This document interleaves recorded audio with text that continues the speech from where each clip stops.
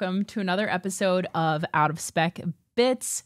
My name is Scott, and today I want to talk to you guys about something that comes up in EV conversations that I have pretty regularly, and it actually came up in my video last week with my dad, and that is the process of recycling EV batteries, or what happens to an EV battery when they die.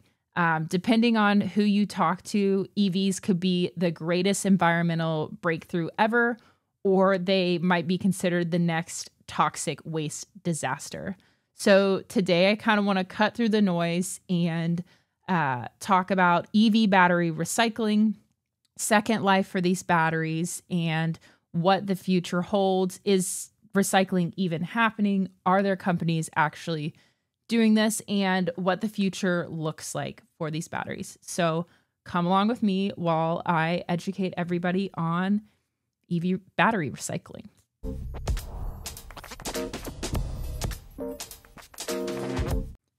So first of all, I want to start with the biggest myth of them all. And this is what my dad thought, that EV batteries go straight to landfills.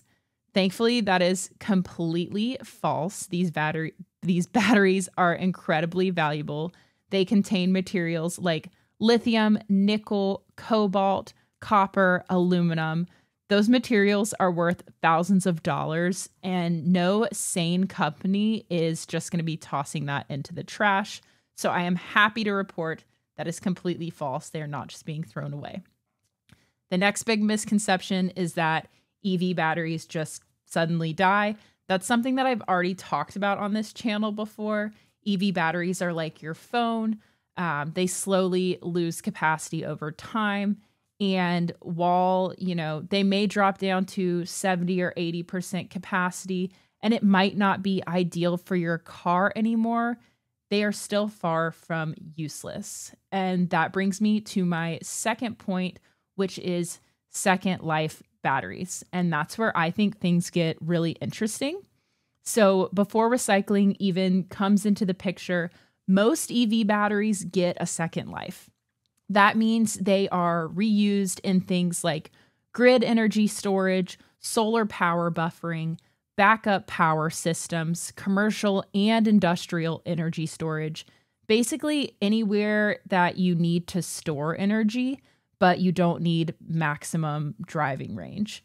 So an EV can stop being great for driving long before it stops being useful and good at storing energy. So this can extend the battery's life for years and sometimes even decades. So when I learned that information, I was giddy and I had to call my dad right away. Recycling isn't step one, and oftentimes it's not even step 2 or 3. That dramatically reduces waste and environmental impact, which was really important to my dad, is really important to my dad and to me. Which leads me to my next point, and that's how these batteries are actually recycled. The big question, of course, is what happens when a battery really is done. And I figured I would just break it down really simply. So first, the battery pack is safely discharged. Safety is a huge deal here. Then the pack is disassembled into modules and cells. If you're a regular viewer of Out of Spec channels, we talk about the modules and cells all the time. Those cells are processed and shredded into something called black mass. Now, black mass is basically a powder that contains all of the valuable metals. And from there, recycling companies separate and refine those materials so that they can be used again. Now, from what I've gathered, there are 2 main recycling methods that you will hear about. The older one is high heat processing, and that melts the materials down. While it does work, it's energy intensive and it's not great at recovering lithium. So there's a newer and more efficient method, and that is called, I believe it's called chemical separation. And that allows recyclers to recover about 90 to 95% or more of those valuable materials. That's not theoretical. This is really happening right now. And that, of course, leads me to my next point. And my big question was, okay, if this is really happening right now, who is doing this today? It's not a future promise. There are companies that are doing this at scale today. One of the most well-known is Redwood Materials. That was founded by former Tesla CTO, JB Straubel. I really hope that I'm saying that right. Their goal is a closed loop system. So old batteries become new batteries, old battery, new battery, new battery, old battery, and thus continues. There's also Li-Cycle. They focus on high recovery chemical recycling. You've got a company called Umicore, and they've been recycling materials for decades. And they're heavily involved in battery materials themselves. And then you've got companies on a massive scale like CATL, who we've worked with at Out of Spec. They're already recycling batteries in China. So thankfully, this isn't an eventually discussion. This is already happening, and it is scaling as more EVs hit the road. That made me really hopeful. I was very eager to share that with you guys and with my dad. I read all of your comments, so I knew that this was actually happening. Now, here's where recycling becomes really powerful. I want to talk about recycling versus mining. So mining for these materials is expensive, it's often environmentally damaging, and it's very intensive. Recycling uses far less water, it produces far fewer emissions, and it reduces the need for new mining over time. Now, it's important for me to say we do need a reality check here. Recycling will not fully replace mining yet. I'm a realist. I understand that. And I just want to make that very clear in this video. Every year, as more and more EVs are sold, recycling becomes more effective and more important. So every battery today is hopefully one less battery that we will need to mine tomorrow. And that's a pretty big deal. So what I just said basically is what my dad is concerned about.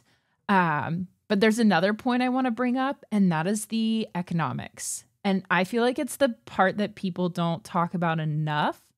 So battery recycling makes financial sense. I'm a business person, so raw materials are expensive, supply chains are fragile, geopolitics do matter. Recycling creates a local supply of materials, which stabilizes pricing and reduces dependence on overseas mining. So that's why automakers and battery companies are investing heavily into recycling, not just because it looks good. I guess I can be a little pessimistic, and I thought, oh, they're just doing it for looks, but it's a good financial decision, and it does make pretty clear business sense. And then I was reading a little bit more, and I had a big question of like, what if an EV is totaled? So a little bit of quick myth busting here. If an EV is totaled in an accident, that does not automatically mean that the battery is destroyed. Often the battery can be reused, repaired, or partially recycled. Shout out to Out of Spec Renew. He does a lot of EV repairs, and I'm excited to learn more from him. But as far as the real challenges, I do need to be honest because there are some with anything. So first being that recycling infrastructure is still scaling. Transport logistics are complex. Different battery chemistries require different processes. But also, to be honest, none of these are unsolvable problems. We have done this before. I think people get caught in a mindset of like, oh my gosh, but like we've already done this with catalytic converters and lead acid batteries and electronics. So EV batteries are just the next step in this evolution. So I think the big takeaway from this very short, high-level video is that EV batteries do not necessarily have an end of life at this point. They have a next chapter There's second life energy storage, high efficiency recycling, and closed loop supply chains. So unlike what my dad thought, this is not a crisis that's waiting to happen. It's a system that's already being built. And as soon as we continue to push more resources towards this, the problem will only get solved quicker. So the next time somebody says, yeah, but what about the batteries? You now know the answer and you can show them this video. I would love to hear what you guys think in the comments. And if there are some more detailed rabbit holes that I could go down, I really enjoyed doing the research for this. And this is the video that I'm going to be sharing with my dad so he can stop saying that EVs are destroying the environment. Yeah. So as always, thank you guys for tuning in, and I appreciate every video that you watch, every comment that you leave, and I'll see you guys again on the next one. Bye-bye.